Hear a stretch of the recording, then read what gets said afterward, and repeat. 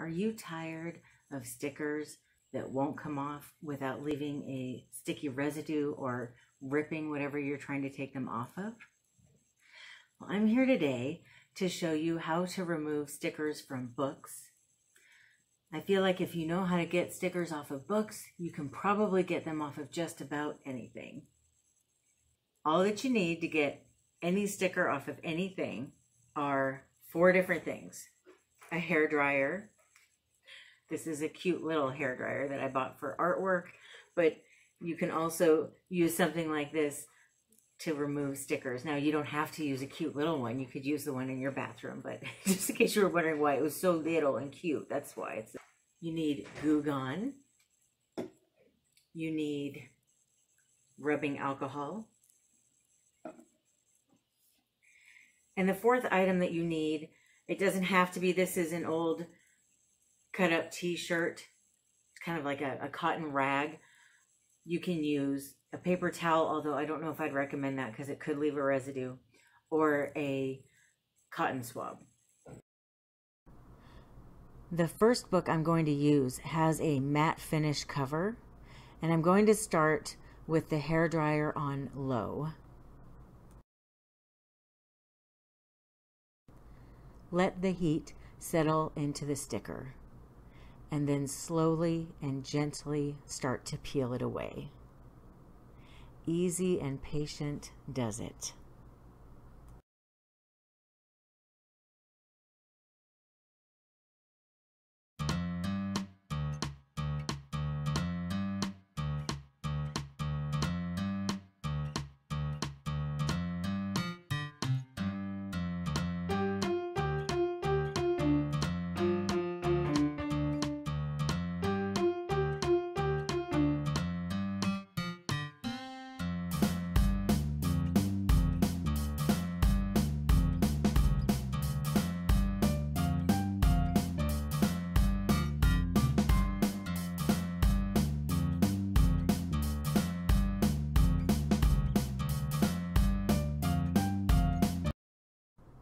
There might be some sticky residue left.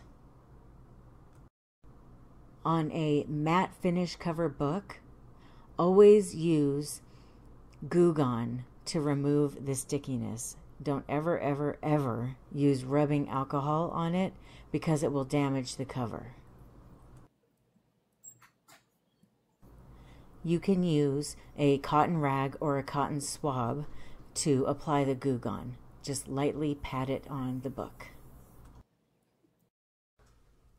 Lightly rub a baby wipe onto the book to remove excess oil.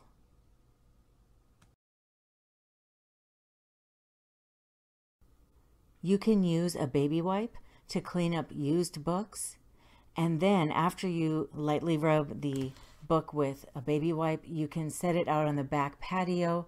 The sunlight will kill any germs or bacteria that might be on the book, if you're worried about that.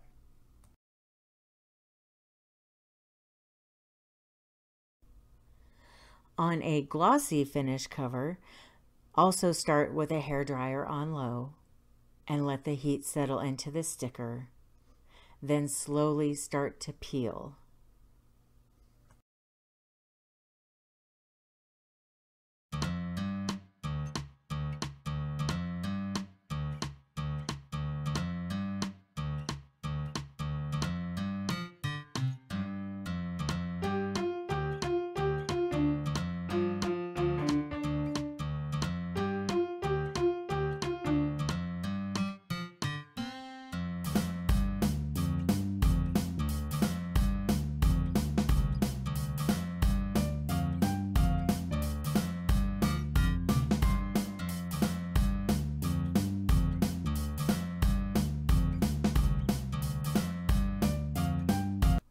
There might be a little bit of residue left over. If there is, this time you want to use rubbing alcohol and lightly rub it with a cotton rag or a cotton swab.